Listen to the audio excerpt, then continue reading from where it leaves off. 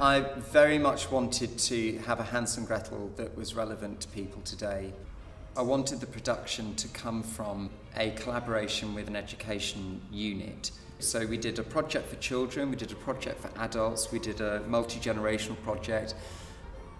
What was so interesting was so many common themes coming back, and that made me realise that those themes are really important. It's one of those age-old tales that applies to any generation and any time.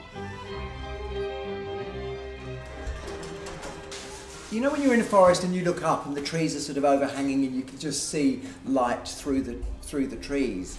That was the sort of look I wanted to get and then bring it down, so as if you're looking up and from a small person's point of view. The whole thing's set in that, and then all of the other elements like the house, that Hansel Gretel's house, and the street scenes and everything are set in that forest. Going to the workshops at Scottish Opera where they're making all the sets, that's fantastic to see everything that's been in my head, and little drawings and models and things suddenly made to scale and the size that they're going to be. And then obviously costume fittings that have been happening over the past few weeks. It's really lovely to see those on the dancers and be able to sort of play and get them fitted.